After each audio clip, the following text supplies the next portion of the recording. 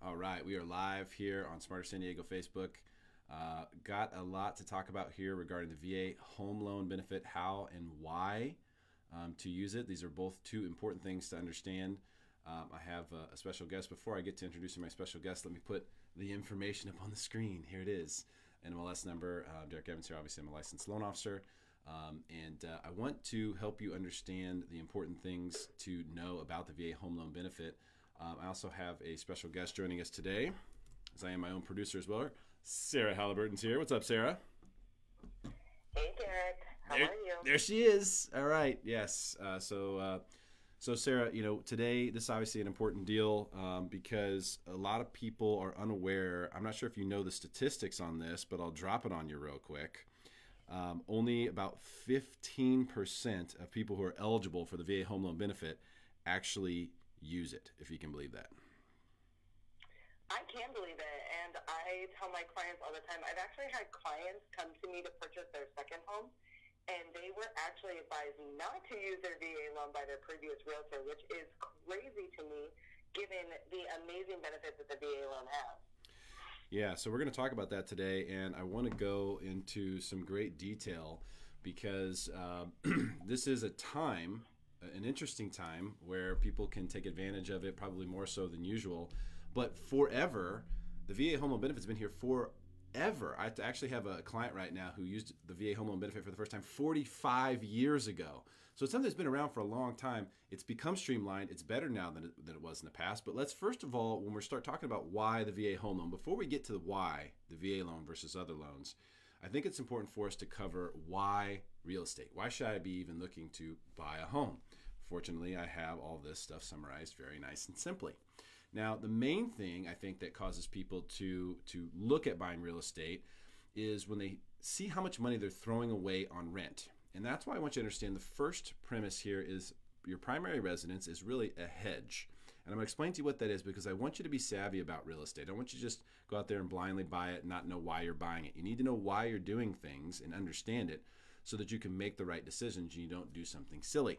So the reason it's a hedge is because what you're doing is you are hedging your bets. You're hedging your costs. You're fixing in your costs. Let's take a look at graphic number 4.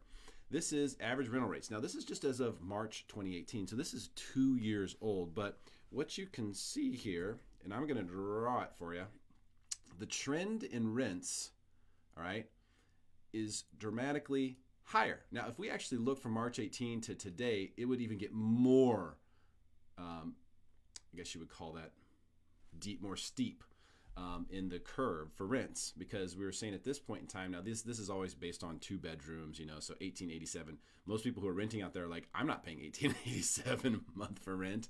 I'm paying way more than that. And that's because this has gotten even more steep.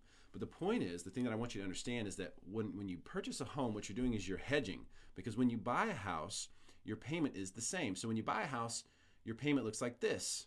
It's pretty much a straight line across. So you're protecting yourself from these crazy raises in rent and prices. And then what's really cool about buying a house is that one day as you get far enough along down this line, boom, your payment drops to 0 because you have a paid off house. Remember, that's the goal, okay? That's never going to happen with rent. It's never going to happen. If you want to have a $0 housing payment someday in your future, you have to own real estate. That is the only way to get it. So when we look at this, when we understand that buying a primary residence is a hedge first, there's 3 things that come along with home ownership that are crucial to understand. Number 1, you get tax advantages. Now, talk to your CPA. I'm not a CPA. Sarah's not a CPA. But if you're getting tax advantages, it means you're able to itemize your deductions. When you pay interest on a mortgage, that interest is tax deductible. Some people have asked me recently, well, didn't they make changes to the law? Didn't Trump change it so you can't get that? Only for people who have mortgages over $750,000 if they are a single individual, or over $1 million if they're a married couple. So for the vast majority of people, even in a high-cost area like San Diego, it doesn't apply. And even if you do have a mortgage over those amounts, you still get to write off the interest up to those amounts. So yes, there's a huge tax advantage. Also, every payment you're making, you're paying down principal, which is huge. And you also have the opportunity for appreciation. All 3 of those things are things that you do not get when you rent. So if you want those things, when you rent, literally all three of those are zero. They're all zero when you rent. All three of these, when you rent, it's $0. But you have the opportunity to gain on all of these three fronts when you own. So that's so hedging our bets, right? Hedging our costs. And when you look at this, and Sarah, I want to talk about this because when we get to the BAH piece, when you talk about tax advantages, it's one of the most amazing situations that truly exists in all of personal finance in all of the country. There are a couple things that are really, really crazy, and one of them is the fact that people who are getting BAH, or basic allowance for housing, who have the chance to buy a home, you know that when you get that money, it's tax-free. You're not taxed on that. But then if you go and you buy a house with it, you're actually able to write off a big portion of what you pay for that house against your taxable then income. So for someone who is renting for $2,500 a month, let's say, let's put these numbers on paper. If it's $2,500 a month, okay, that's $30,000 a year. If you're here for 3 years, that's $90,000. So if you decide to just rent, and I'm using round numbers, some people have less BAH than $2,500, some people have more, but just for round numbers' sake, that's $90,000, Sarah, while you're here. $90,000 that you're for sure going to lose if you rent. So yeah, you're giving it to your landlords, paying their mortgage. You're paying someone's mortgage, one way or the other. So if you want to give away the $90,000, that's cool. It's your call. I don't recommend it, but you can do it. Now, if you want to invest it, when you buy a home, you have all the three things that we just talked about. I'll go back to that slide. Tax advantage, principal pay down, appreciation opportunity. But also, if you're active duty and you have BAH, you get the ultimate tax advantage because they're giving you money tax-free that you can then use to buy a home and get all of these things with. And you'll get to take the interest that you pay on that home and write it against your taxable income and reduce the amount of taxes you pay dramatically. So investment property is also something that a lot of people, are interested in when it comes to real estate. You can buy homes with your VA home loan benefit and turn them into investment properties. It's totally okay to do that. But the main thing also here is with the macro implications. This is something I want people to understand, because why real estate? If you're really wanting to know why real estate, you have to understand that there's only so much of it, yet we have a parabolically growing population. So the population is growing in a parabolic fashion, but the amount of real estate that's available here on Earth is obviously limited. It's finite. There's only so much of it. So when you have a situation where there's a limited amount of supply of anything and a exponentially growing demand, then you're going to be in a situation where prices will go higher. And that's why we've seen, since the beginning of real estate, since the beginning of people claiming ground and saying, this is mine right here, there's been wars fought for this stuff. I mean, over and over and over and over. It has been the most valuable thing because of the macro implications. So I think that's super crucial to understand. Derrick, real quick, yeah. Can we touch base back on the investment property too? Yeah. If I have a VA loan, could I buy something bigger than a single family? I get this question a lot, and I think most people think that they can only buy, a single family home, that they cannot buy a duplex, triplex, fourplex, or something along those lines. But as a VA lender, is that true? I mean, I know the answer, but I'd like you to share kind of how that looks. I have a slide for that. So I'm jumping the gun. All right. No, it's okay. No, it's all good. It's there. It's there. So buying multi-unit is 100% doable. In fact, I have several people in escrow right now who are using their VA home loan benefit to buy multi-unit properties. And this is 100% you can do it. You still need to occupy, or intend to occupy, is the verbiage on the affidavit you're going to sign at closing. Intend to occupy this property as my primary residence. And the expectation is that would be for a year. But you absolutely can buy multi-units. So this is a humongous advantage if you think about this, because if I'm buying a multi-unit property, which I can turn into an investment property, let's call it within a year, I can legitimately 100% turn this 4-unit property that I'm buying with my VA home loan benefit with no money down. Okay, and we'll get to some of the VA benefits, VA loan benefits in a second, but I'm buying this with no money down, and I can have rental income. I can have multiple years. I can have a great investment property for essentially, I could even have no money out of pocket. I mean, it's absolutely nuts what is possible with this. So let's do that. Let's segue right over to, I call it the VA loan pros and cons, Sarah, because there's only one con, but there's a lot of pros. So let's get that con out of the way. It's the VA. Yeah, what is it? It's the funding fee. Okay, let's talk about it, because the VA funding fee is the only thing that people, like, you'll hear some VA haters out there like Dave Ramsey saying, that funding fee is so expensive. That's crazy. But you got to understand that that's the reason that why you're able to buy 100% financing. That's the reason why you get lower rates. A lot of people don't know this, but the VA loan has lower rates by about 0.5% over conventional financing. And the reason is because the VA guarantees 25% of that loan. So on the secondary market, the exposure for investors is only 75% of the loan amount, which is a very safe bet for them, and therefore the prices on that paper goes higher and the note rates go lower. So you get lower rates with the VA home loan, and you always will, because the VA covers it, and they cover it using the funds that they generate through the VA funding fee. Now, not everyone has to pay the VA funding fee. So if you have any disability rating whatsoever, and it doesn't matter what the percentage is, if you have any, you do not pay the VA funding fee. So, Derrick, real quick on this, because this question comes up a lot with my VA borrowers. Now, I have some people that say, oh, I heard it has to be 10%. And then I had a lender once tell me it didn't matter as long as you applied and you had a 0% rating that you still qualified. What is the true percentage? Do you know? Yeah, absolutely. Yeah, it's any. You just have to have a disability rating of any kind. So any service-related disability that's recognized by the VA will allow you to get the funding fee waived, and it's very easy to do if you're in that situation. It's one piece of paper that we need, and we can confirm this for you. So it is not a difficult thing to do. If you have that and you're looking to utilize this, not a problem. Very easy to do.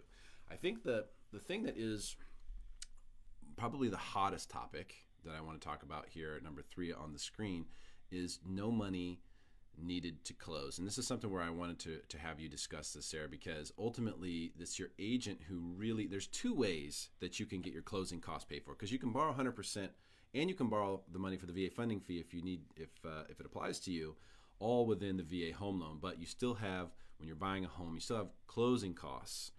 And just in general, a general rule of thumb is that if you're buying a $500,000 house, your out of pocket is going to be about $8,000. Now, it could be, plus or minus, a certain amount, but that's really a good gauge normally what you're going to need to set up your impounds and pay for your side of the closing costs. So for most people, are like, well, man, if I could get away without having to come up with $7,000 or $8,000, that'd be great, and you can do that. And Sarah, how do you make that happen, from the real estate side of things? So, Derrick, we actually just did this on a deal that we closed yesterday. My borrowers were VA borrowers, and we found a house. It actually had multiple offers on it, and we went in and we submitted a pretty strong offer, and we had requested that the seller give us $5,000 in closing costs, and we added it into the purchase price. And then the lender that they went with actually gave them some closing cost money as well. We had a couple repair items that came up throughout the transaction, and they asked for a credit on that.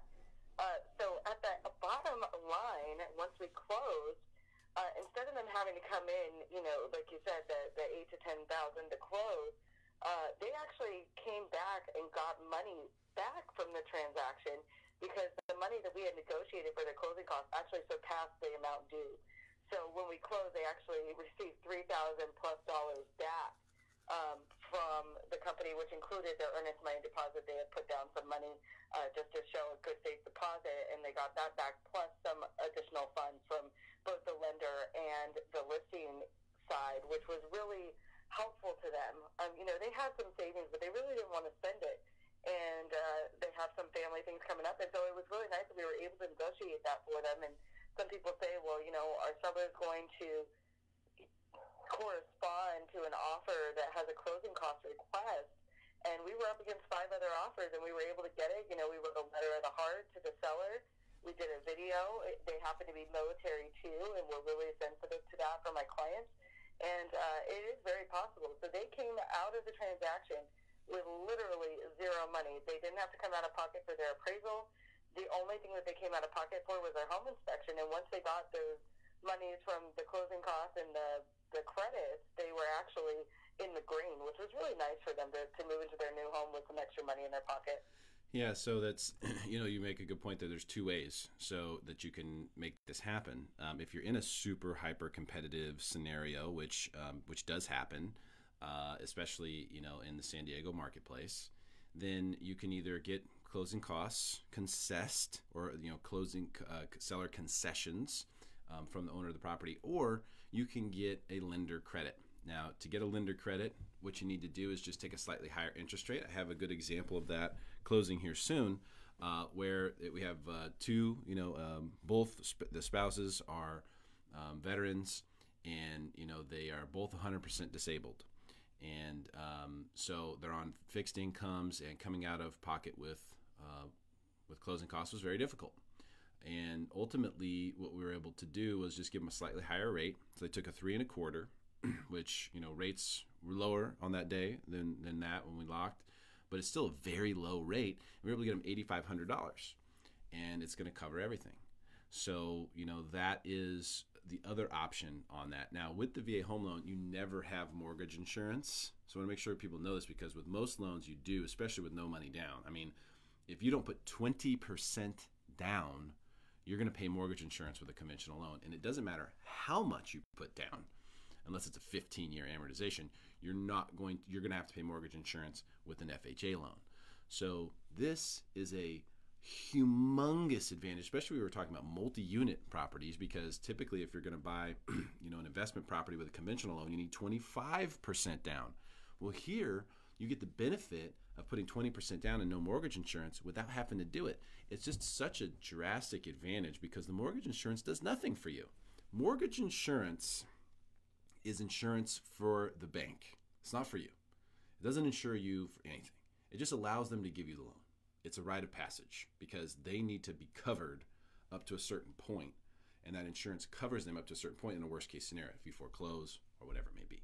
So the mortgage insurance doesn't help you other than just to obtain the loan. So you wouldn't be able to get that loan if it wasn't for the mortgage insurance, but it doesn't do anything beyond that. So when you're paying that money out every month, it's just kind of a lost cause. So what we're trying to do here is show how powerful the pros are here with the VA home loan benefit. Also, qualification is much easier, much easier to qualify. And by the way, also, you can have more than one VA loan. And a lot of people don't realize that. They bought a house when they were stationed in Virginia or Texas or whatever it may be. And so they're like, yeah, I turned it into an investment property, but I got my VA entitlement tied up there. Not necessarily true. You will still have some left for sure. And now if you bought one house here in San Diego, you probably won't have much entitlement left, if any, because the amounts are higher. But when you buy a $150,000 house in Virginia, you got a lot of entitlement left, and you might be able to still buy another home using just the VA home loan benefit and get 100% financing. It's possible. That's something I have to look up for you, but it's doable. So when we look at why the VA home loan, we have to start with why real estate, which is the first thing we covered. We have to look at, what are the benefits here. And we have to also look at the VA funding fee. We have to make sure that you understand what that is. And if you're paying a VA funding fee, I want you to understand something. It's a noble thing to do. It really is, because what you're doing is you're allowing you're allowing the VA home loan benefit to exist. That VA funding fee is what allows the VA home loan benefit to exist. That's what funds everything.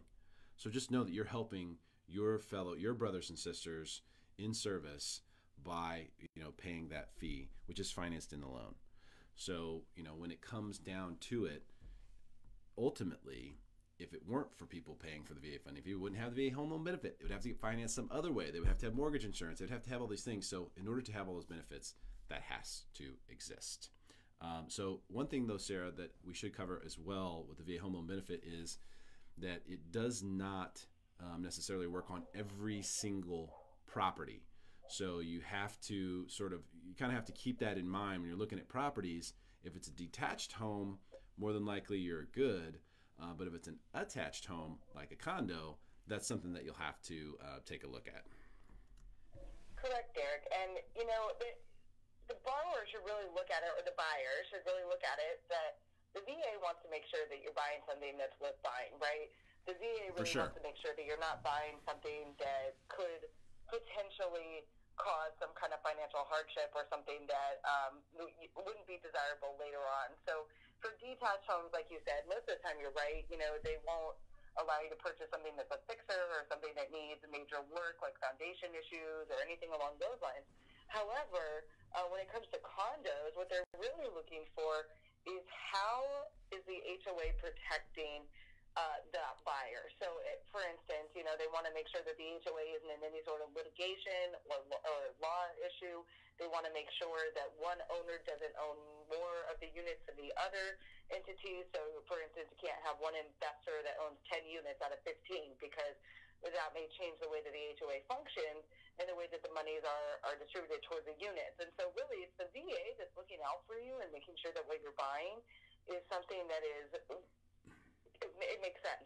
And it's something that's not going to, cause a later down the line financial issue for you. And so there are certain condos that are VA approved. I believe, Derrick, you can look them up for them as we're looking at property. Yep. And just because it's not VA approved now doesn't mean that it can't be, right, Derrick? Because from my experience, we've actually been able to get a couple different condos VA approved in the course of my career, and most of the time they were just never applied for that certificate. That specific development just never applied for it. So it's not a no right off the bat if it's not been VA approved. We can definitely work on getting it VA approved if that's the one. But for the most part, those would be the reasons. Yeah, and I think you're right. And you also have to take a temperature of the marketplace. How much time do you have? Is this a really hot property? Is it going to move quickly? And kind of keep those things in mind. When we're in multiple offer situations, as we mentioned earlier, we were talking about concessions. In those multiple offer situations, you have to keep all those things in mind. Okay, well, hey, for example, the example I gave where we were able to help cover closing costs with the lender credit, there was absolutely no way that they would do concessions. And fortunately, I knew the listing agent, which is super helpful, and he told me as much. They're not going to go for concessions. So we said, okay, well, then this is how we need to structure it. So all these things, so much more is possible than I think that most people realize.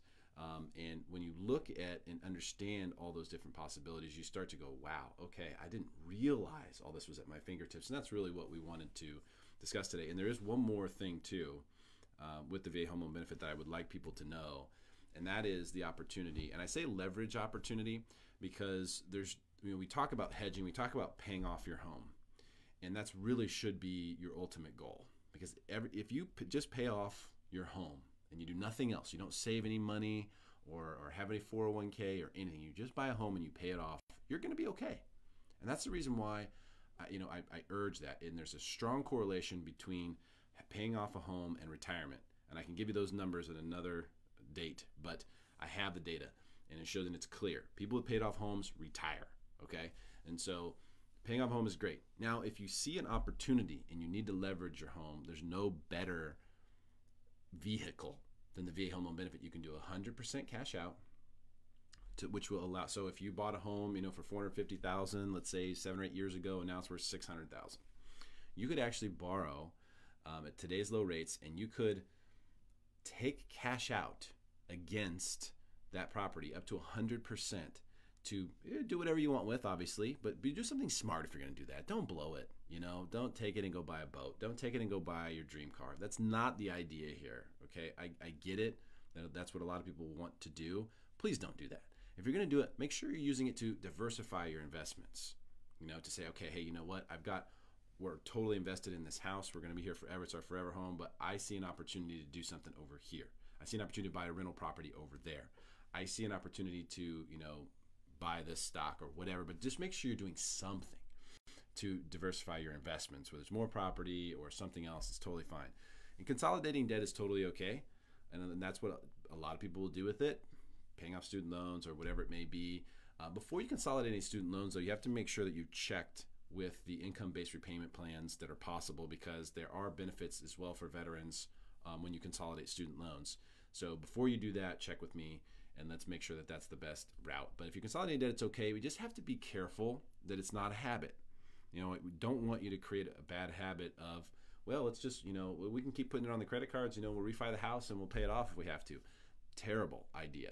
Not something you should do. But if you've gotten yourself into a debt situation, which can be caused by many, many different things, and you happen to have equity in your home, then this is an opportunity to potentially take advantage of that using the VA home loan benefit. Keep in mind, the rates are a little higher when you do this. 100% cash out. If you go above 90%, the rates go up. So you're not getting the normal VA rate on that day. You're getting the VA rate plus 100 basis points. So that's just something to know. That could mean a quarter to a 0.5% higher in interest rate, but you can EARL, which is I always say, remember Uncle Earl, interest rate reduction refinance loan. Uncle Earl wants to save you money. So that's the way to remember what an EARL is. And 210 days after you close any VA loan, you can EARL, or essentially refinance it at the current going rates. I think people should know this because there literally is no other program like this in existence. It doesn't exist.